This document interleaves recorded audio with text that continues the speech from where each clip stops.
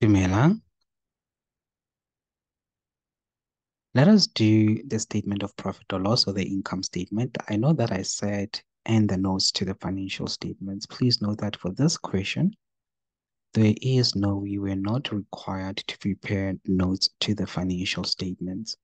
So it's basically a past paper worth 50 marks for 45 minutes, grade 10 past paper that is. It is just on the preparation of your income statement, i.e., the statement of profit or loss. Okay. Now, who are we dealing with here? The following information relates to umbrella traders. The financial year ended on 30 June 2022. Note that we are umbrella traders, all right? We are umbrella traders. And I will draw my financial year. It means that my financial year will start on the 1st of July 2021 and it will end on the 30th of June 2022. I really can't use this information that is given under the balance sheet section. For now, because I'm only required to prepare the income statement, i.e. the statement of profit or loss, I will mainly look at the nominal accounts section. I have been given sales there of 340,230. Cost of sales is 165,200. Debtors allowances is 6,000. When I record that debtors allowances in my statement of profit or loss, I'm going to subtract it from sales, but do not subtract it from cost of sales because the fact that you've got debtors allowances under the nominal account section, it means that the cost of sales to that debtors allowances has already been recorded.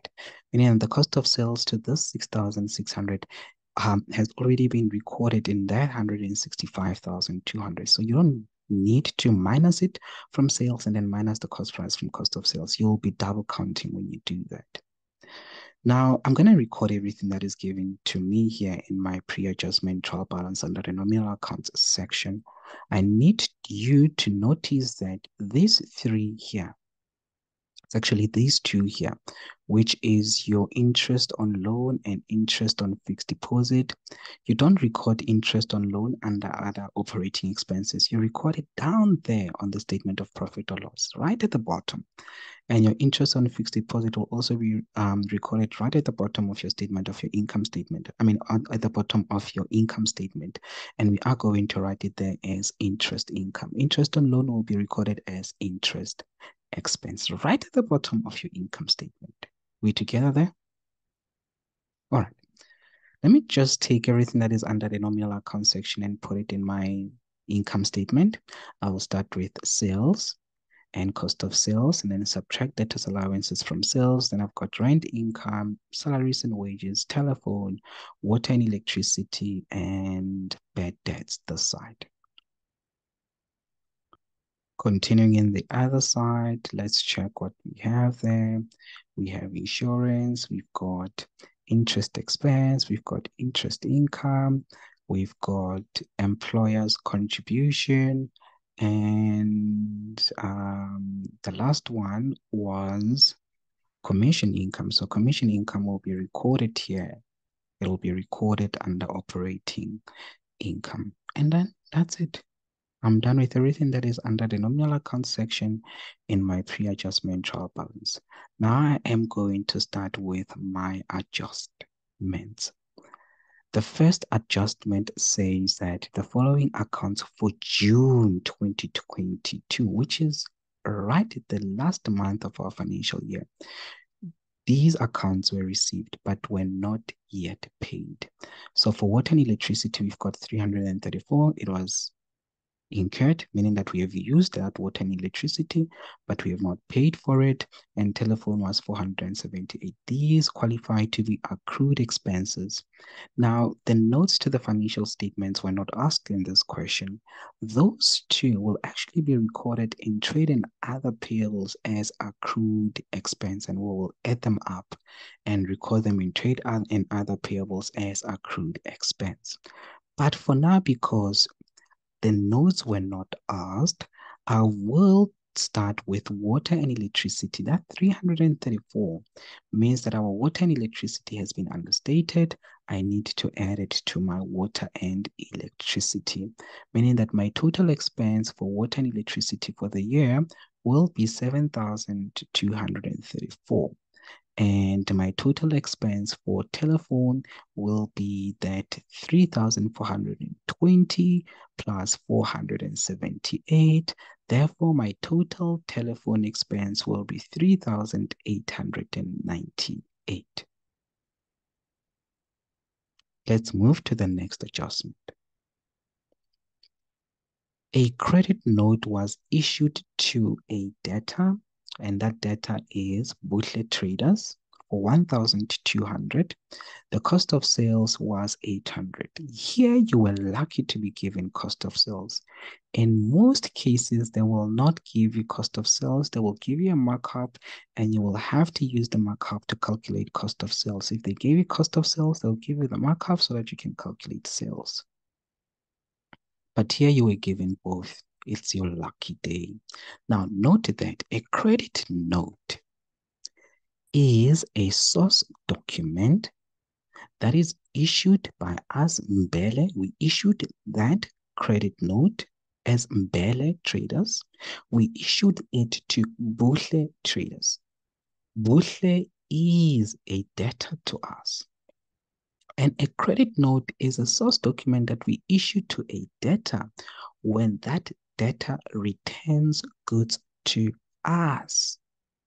And when a debtor returns goods to us, 4 accounts will be affected. We first debit debtors' allowances and credit debtors' control. Then debit trading stock and credit cost of sales. Those are 4 accounts that will be affected. Now, when we debit debtors' allowances, we actually reduce in sales. So we have to reduce sales by that 1,200. At the same time, we have to reduce our debtors' control, which in most cases will be in trade and other receivables. But here we were not asked for trade and other receivables, so we'll leave that out. So what I'm going to do now is to reduce sales because that's what I can prepare right now. And those are the first 2. You debit debtors allowances, you credit debtors control with the selling price or at selling price. The other 2 accounts, you debit trading stock because you're getting more stock. When you debit trading stock, you're saying the debtor returns stock, so you'll have more stock, and that will be recorded here. So you're going to have trading stock. In the trial balance, our trading stock was sitting at 99,000. But because the debtor returned stock, the cost price of that stock will increase the trading stock that we already have, and it will increase it to 99,800. However, we are going to credit cost of sales. Note that cost of sales is only debited when we sell stock. It increases on the debit side when we sell stock. But here, a debtor returned goods.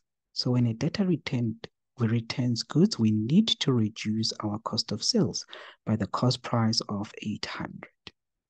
Now calculate your total sales there, or your net sales.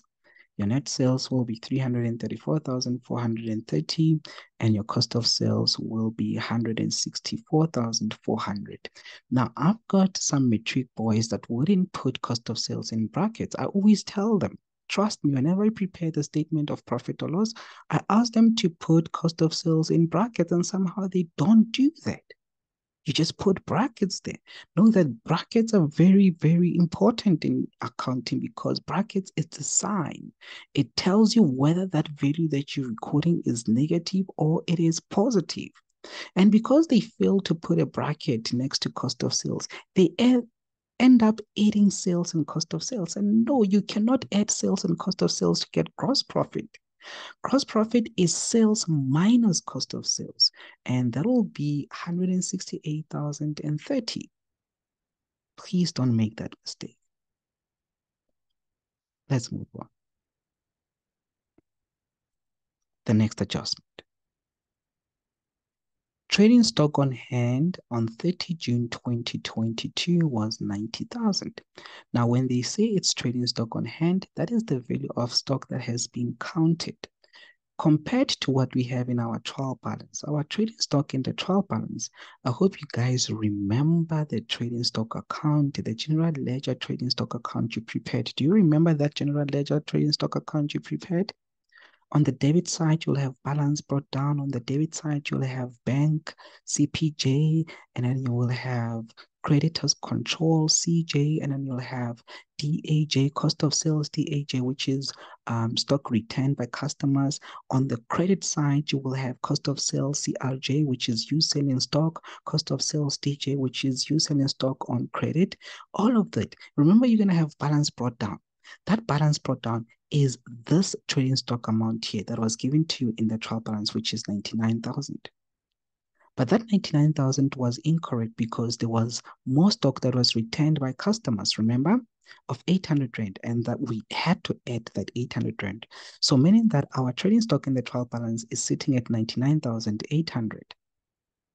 But note that the trading stock that we record in our general ledger, we use source documents. They come from the journals, as I have explained. And to record anything in the journal, you use the source document.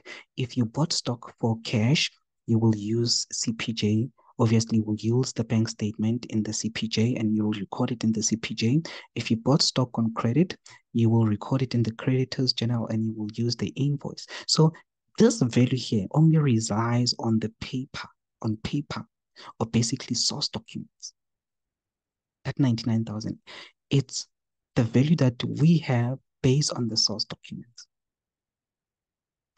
However, this one here, it's not based on the source documents. It is based on the physical stock count, meaning that we went to the warehouse and physically counted how much stock we have in the warehouse, and we got 90,000. And that's when we realized that, oh, that value of stock that we recorded using source document is incorrect. We have to trust the stock counted because that is the physical stock count. It's there. We know it's there. We can't rely on that 99,000 because that 99,000 was just based on the source document. So the correct value between 99,800 and the 90,000 is the 90,000. Meaning that 99,000 that we have in the trial balance, we need to reduce it. And when you reduce it, the reduction is called trading stock deficit. If you needed to increase it, then the increase was going to be called trading stock surplus. Here, our trading stock deficit will be the difference between those two values, which is 9,800, meaning that the trial balance value of trading stock needs to go down by 9,800. If it's a deficit, trading stock deficit, you will record it in your income statement under operating expenses as trading stock deficit. Remember to show workings in brackets. So you will take 99,800 and minus the 90,000, you will get 9,800. If it was a surplus, you were going to record it under other operating income. You got it. Let's move on. Number 4 says the insurance premium increased on the 1st of May with 40 Rand per month. Before the increase, the premium monthly was 400. 1 month was paid in advance. So this will require me to draw, it was not necessary, but I just thought I should draw my timeline, which is my financial year. It starts on the 1st of July. So on the 1st of July, my premium actually was 400. But on the 1st of May, it increased by 40 Rand. So from the 1st of May up until the next months that we paid, up until July, the 31st of July, it was 440. Now, that 440 for July is the problem because that is the amount that was paid in advance. So meaning that 440 for July, because July falls outside the financial year. Remember, our financial year ends on the 30th of June. That July 440 is what we call a prepaid expense. Here you were lucky you didn't even need to calculate it. It is what we call a prepaid expense. A prepaid expense will be recorded in trade and other receivables, but we need to reduce our insurance expense by that 440 because it's for next year. It was not for this year. We're not covered for that yet. So when you take 5,320 and you minus 440, you will get 4,000 880, which is your actual insurance expense. Let's move on. Next one. The pre-adjustment trial balance was prepared before the salary journal for June 2022 was taken into account. The details were as follows. We have a gross salary of 8,700. We've got deductions of 3,050. We've got employer's contribution of 300 and the net salary of 5,640. Please note that the gross salary for June, which is that 8,700, was not recorded. Therefore, we need to record it. And for us to record it, we are going to add it to our income statement. We are going to add that gross salary to our income statement. We are going to add it to salaries and wages. And obviously, that 8,700, we are all going to add it to our gross salary. Deductions, we do not record them. We normally record them in trade and other payables if they have not yet been paid to whoever the third party is. But for now, because it was not split and we were not asked trade and other payables, I will just record it, add it to my salaries and wages. And I will write this down because I know by saying it, most of you will miss it. So I'm going to write it down. Gross salary, if it was outstanding, basically, if it was erroneously left out, we have to add it. If it was erroneously recorded, we have to subtract it from salaries and wages, obviously. Okay. And we had deductions and we had contributions by the employer. What do we do with contributions by the employer? Employer's contribution must be added to employer's contribution, which is an expense under operating expenses. If they tell you that employer's contributions are also debited to salaries and wages, you are going to add it to salaries and wages. Now here you were given employer's contributions separately. So because you were given employer's contributions separately, you're going to add the 300 under employer's contribution.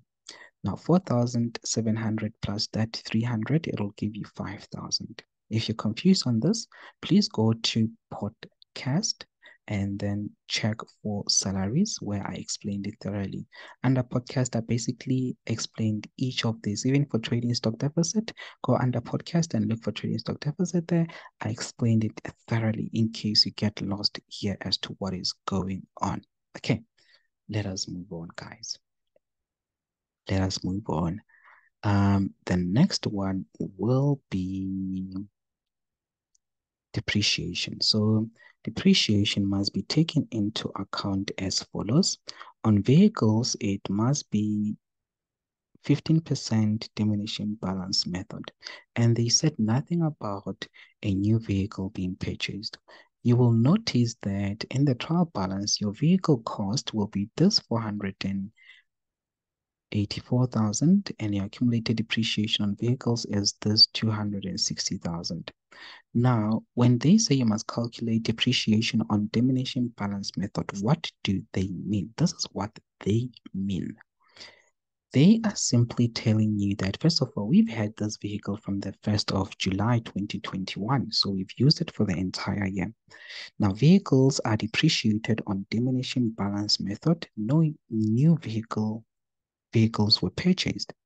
Now, when you calculate depreciation on diminishing balance method or carrying value method, you need to use this formula where depreciation is equals to carrying value times your depreciation rate multiplied by the number of months you have used the vehicle in that current financial year divided by 12. But here we didn't have carrying value, but you needed to remember that carrying value is cost minus accumulated depreciation.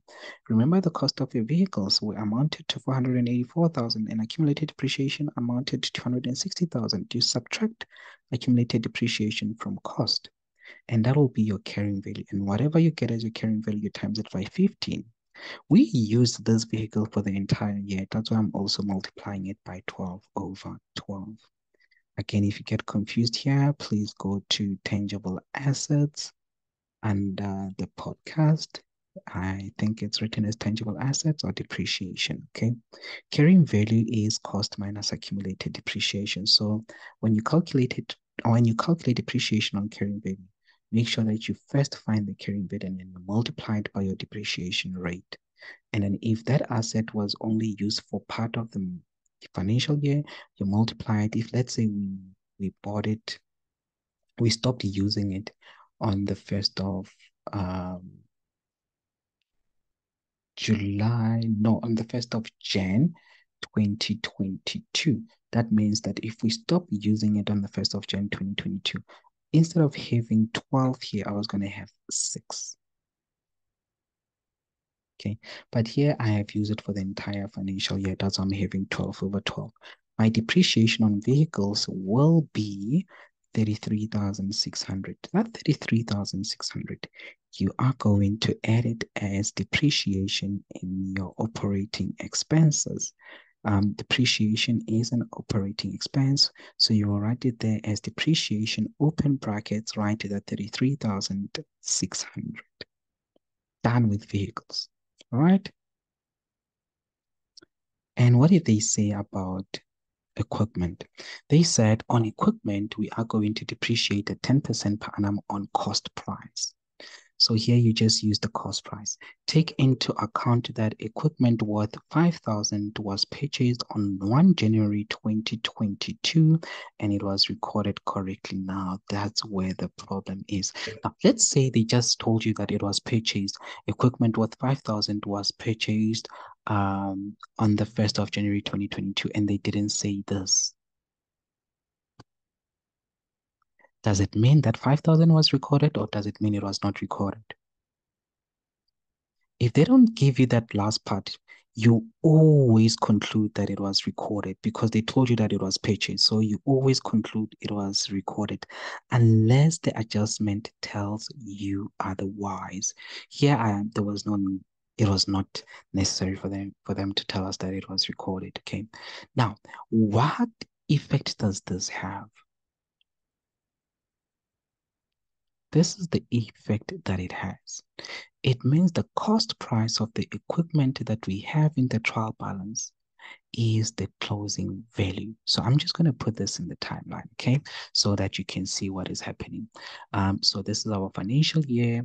We purchased this equipment right in the middle of the financial year. So note that equipment is depreciated at cost price. So if it's depreciated at a cost price, when we calculate depreciation, you just take the cost price, you multiply it by the depreciation rate, and then you multiply it by the number of months you've used that asset in the current financial year, you divide it by 12. Now, here we've got a problem because there was equipment that was purchased on the 1st of January, and this equipment was recorded. If nothing is said about the equipment not being recorded, always conclude that it was recorded.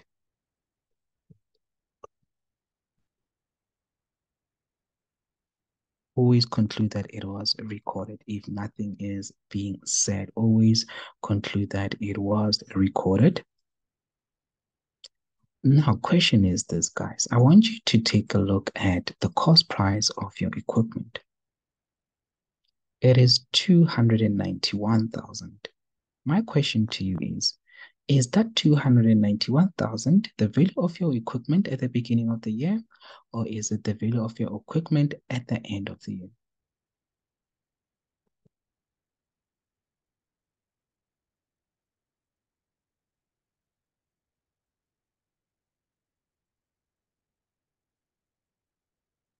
It is the value of equipment at the end of the year. Why is it the value of equipment at the end of the year? I'll go back to this. The reason why it is the value of equipment at the end of the year, it's because they told you that in January we purchased equipment worth 5,000, meaning that 291,000 already includes the 5,000 that was recorded, because they told you that the 5,000 that was recorded was recorded. Actually, that's what they told you. So if it was recorded, it means it is included in the cost price of your equipment. You will need to work backwards to find the cost price at the beginning of the year, which will be 286,000. Note that the equipment that we purchased, we've only used it for 6 months, whilst the old equipment, which is that 286,000, we've had it for the entire year. And the accumulated depreciation that was given to you in the trial balance belongs to the old equipment. So the cost price of the old equipment will be the 286,000, and accumulated depreciation of old equipment will be 143,000, meaning that the carrying value of the old equipment will be 143,000. Someone might be asking me, why are you calculating the carrying value of old equipment when we're actually depreciating equipment at cost price? Well, if you have watched my videos, you will know this. You need to calculate the carrying value to ensure that your current year depreciation on that old equipment does not exceed the carrying value at the beginning of the year.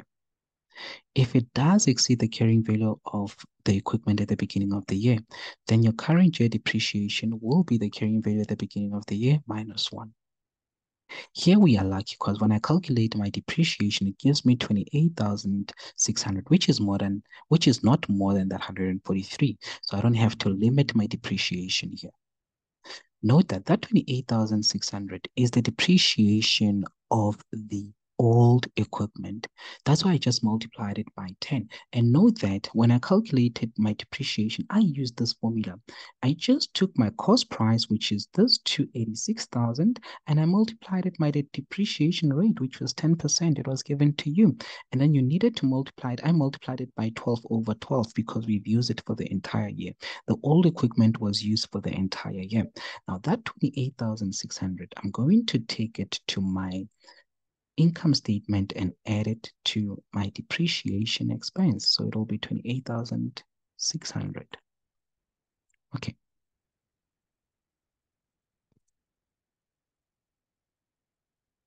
Let's discuss the new. The cost of the new equipment was 5,000, right? But this new equipment, accumulated depreciation on it was 0 because it is new. Accumulated depreciation of a new asset will be 0 because we haven't used it yet. Actually, we've only used it for 6 months. So at the beginning, when we purchased this equipment, its carrying value was just the same as the cost price.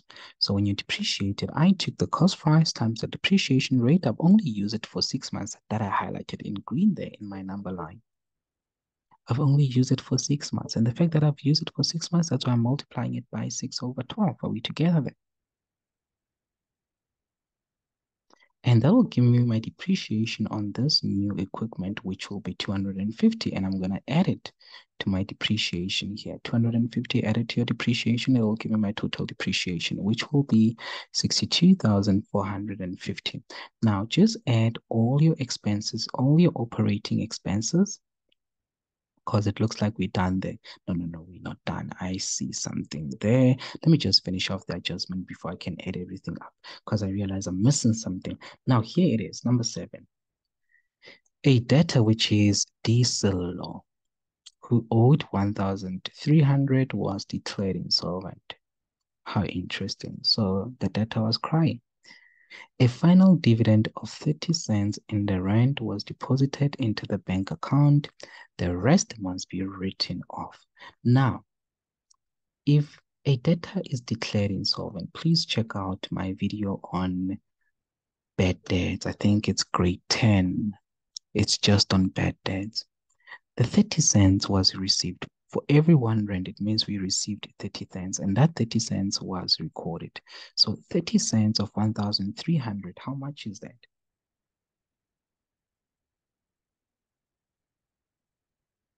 Let's take 1,300.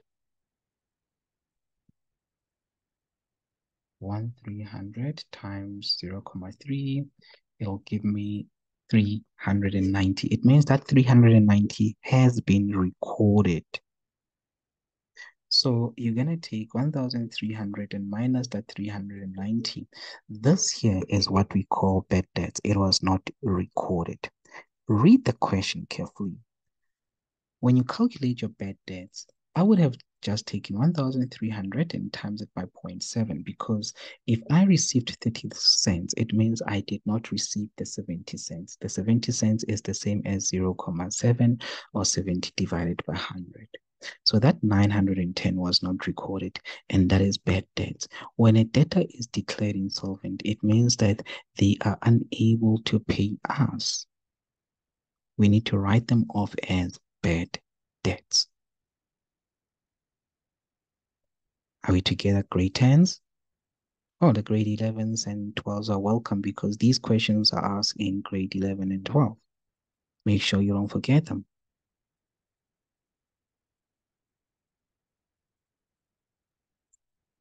Now, sometimes this is how they like twisting it.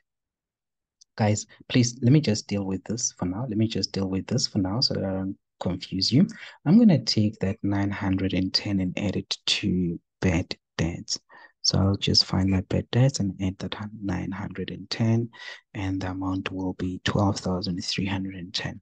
I don't know why I gave you 1 mark for that. 910 is supposed to have been 2 marks. Okay, so this is what you will have. Now, here's how they, guys, examiners are smart and you need to outsmart them.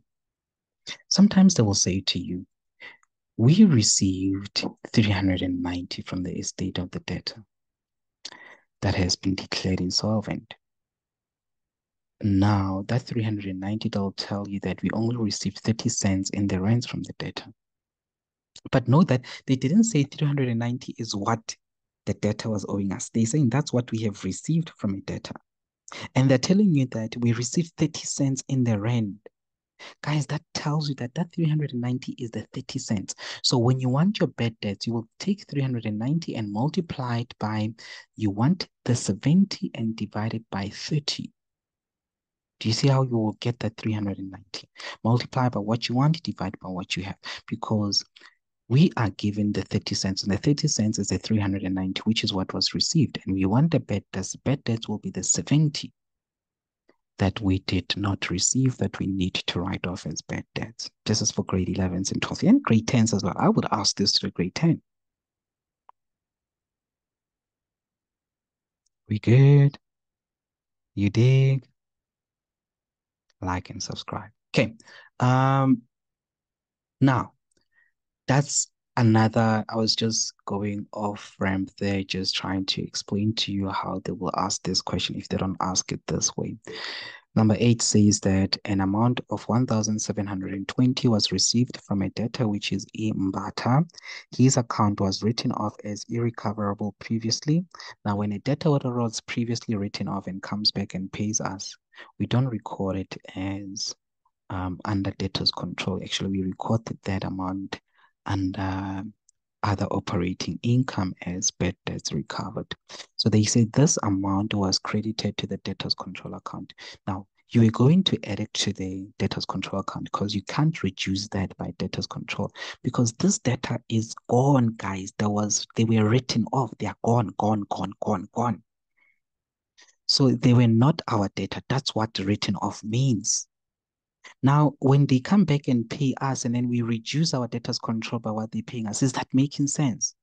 This person was not a debtor at all because whatever they owed us, we subtracted it already from our debtor's control. So when they come back and pay us, we don't touch debtor's control. We just debit bank and we credit bad debts recovered. And bad debts recovered is income. That is why we will simply record bad debts recovered under income, and the amount will be that 1,720. As I've said, if you were asked for provision for bad debts, you are going to take this and add it to your debtor's control amount before you can try and calculate your provision for bad debts. And if you are asked for trade and other receivables, you are going to take that 1,720 and add it to trade and other receivables. You good? You dig? Awesome. That's how it is supposed to be. Number 9. The loan from Pem Bank, wow, Pem Bank, black like me, was received on the 1st of September 2021. Provide for any interest outstanding.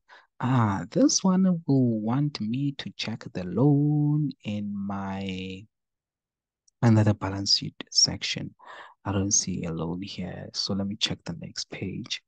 There it is, it's 12%, and it's 30,000. So this loan, we didn't have it at the beginning of the year. So it will require me to Okay, I did this here. I calculated my bad debts. Now I'm gonna do the loan drawing the number line. So basically, I've had this loan only from September. Basically, I've had it for 10 months only. So when I calculate interest on that, I will multiply it by 10 over 12. Interest on this loan should be 3,000. But note that this is the actual interest that we incurred on this loan because we've had this loan only for 10 months. But according to the trial balance, we paid 3,300 towards this loan. Okay, according to the trial balance, we paid 3,300 towards this loan. There it is, that 3,300. I even highlighted it for you. However, we were supposed to pay only 3,000. That means that 3,000, the extra 300 is what we call interest prepaid, which will be recorded in trade and other receivables. But when it comes to our interest expense, we need to subtract the 300. We need to subtract the 300. That's what we did. You good? You did? Please subscribe. Let's move on to the next one. Number 10 says that rent increase with 10% annually on 1 May. Rent for July was received in advance. Oh my word. And this is where you need to draw your number line. When you draw your number line for rent, it'll start on the 1st of July, obviously, and it'll end on the 30th of June. But in May, something happened. That rent was increased by 10%. Okay, and meaning that it was X, X, X, X all along. Now, when I put it on my number line, it means from July, 1 July, it was X. It was X for July. August, it was X. Now count, it's July, August, September, October, November, December, January, February, March, and April. For 10 months, it was X.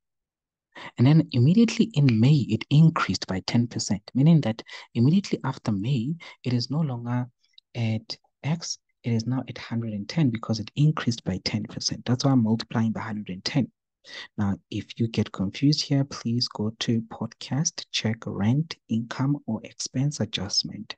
I explained that thoroughly there. Now, the problem is that we received rent for 13 months. So even for 1 month, which is the July, rent was received. And that is the problem. We don't want rent for July because that rent was not earned. So basically, our rent was X for 10 months and it was 110% X for 3 months. And it gave us a total value of 99,710. The problem is that rent that I highlighted in red for July is included in that 99,750, and I need to exclude it. But before I can exclude it, I need to know how much rent was for that July. But now I'm going to solve for, now someone asked me, but why do we have 3.3? Guys, you did this in grade 8. This is how I have 3.3. When you multiply numbers with numbers that have variables, you will just multiply the numbers first. So I took the 3 and I multiplied it by 110%. Okay. And I got the value, which is 3.3, but it's 3.3x because there was variable next to it. And then when you add like terms, you only add their coefficients. 3.3x plus 10 will give me 13.3. That's how I will get this 13.3 on the left-hand side. Guys, you did this in grade 8. Now, to get my x, I'll just divide by 13.3. So x will be 7,500.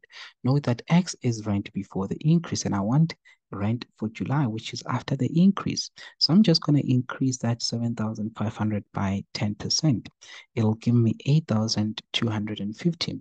This is rent per month after the increase. Rent for July will be that 8,250. So I need to take that 8,250 and minus it from my rent income because that is for next year. It's not for this year. And I will get that 91,500. Easy peasy, right? lemon squeezy. Let's go to number 11. The bank statement received after the trial balance was completed stated interest on overdraft of 700. Interest on overdraft, guys, is interest expense. I'm doing this in grade 9, so you should be sorted out here. Interest on favorable bank balance will be interest income because that's interest on an asset. Interest on a liability will be an expense. We good? Now, what am I going to do now? I am going to take that 700 and add it to my interest expense, as I've said. And it'll give me 3,700. So that 3,700 will be my interest expense. Now I'm just going to add all my expenses up. So if I add all my expenses up, because I'm done. Note that if they said it's interest on favorable balance, I was going to add it as interest income, but they said it's interest on unfavorable bank balance. So that's why I included it as interest expense. Now, guys, I'm just going to get my gross profit, which will be that. Other operating income, I will just add them up. It will give me 121,813. You add it with 168,030. It'll give you that 289,843. Your other operating expenses, when you add them up, it'll give you 196,872. Okay, so you're going to take your gross operating profit minus that 196,872. It'll give you operating profit, which is this 92,971. And then you're going to add that with your interest income to get your profit before tax. And then you subtract your tax to get your net profit, which will be 95,271. Easy, right? I hope you enjoyed it.